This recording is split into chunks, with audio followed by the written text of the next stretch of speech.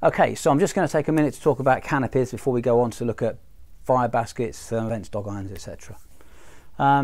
So canopies come in three different fundamental designs as far as we're concerned, the ones that we make. Firstly, you get what we would call a single skin canopy, which is your sort of classic canopy design. 4 sides, front, side, back, connected into your chimney system or attached to a liner, and its job is to look great and take away the smoke. There you go.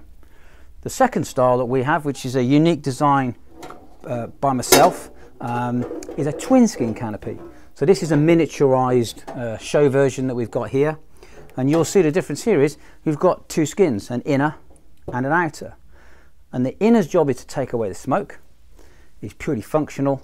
The outer part of the canopy, its job is to look fantastic and be the right shape and size for the fireplace that you've asked us to create it for, and that is the key difference. With a twin skin, performance is separated from aesthetic. I'll put that over there for a minute. The third design canopy that we can create is related to a thermavent. So we've got one here. So a bit similar to the outer canopy on a twin skin, this canopy is purely cosmetic. It's not doing anything to do with the performance of the fire. That's all handled by the thermavent fire itself. Okay, so those are the 3 key design distinctions in the canopies that we create. A lot of the canopies that we make for our customers are in steel, as you can see here, hand scored, coated more often than not, and then with a graphite grate polished top coat. We also do quite a lot of copper canopies, hand beaten, in this case is in that image there. Also we do them plain, unbeaten, and we also make canopies in brass. Now all of our brass and copper canopies are formed by having a steel buck, so we make the shape in steel as a full canopy and then we skin it in solid copper or brass sheet. That's how we make our canopies. In terms of style, this one here, it's got no waist on it. That's a cottage style canopy. That one there, you can see it's got a waist on it. That's an inglenook style. We also do Regency. You'll see more information like that on the dedicated page on the website about the different styles that we make them. A lot of the time we have a hand rolled seam on our canopies, but we do other finishes as well. But more information on the other pages of the website.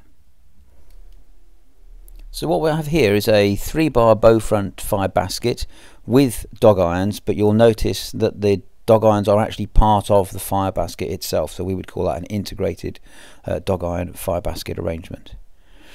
This again is a 3-bar bow front fire basket, but there are no dog irons. What we've done is added some design detail to the front uprights in the form, in this case, of ball tops to make a feature out of them.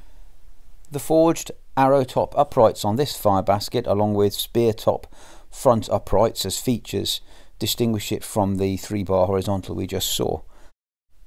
This is an example of a very large fire grate as opposed to a fire basket with dragon's teeth in this case, and you can see that there is no actual capacity to the fire grate. It's somewhere you lay the logs on. Okay, let's talk dog irons for a short while, shall we? So a dog iron's role is to support the fire basket or fire grate in the fireplace, to get it off the hearth, but also to allow the introduction of additional design elements to the fireplace.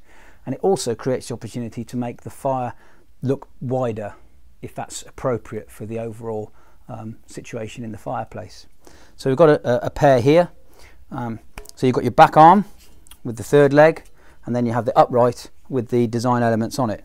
This particular one is a good example of us creating these to a brief from a client, where we've used the latest technology in terms of cutting material, and then we've applied that along with our forge work and detailing and hot iron work to create this 3 different detailed florets as a pair of dog irons.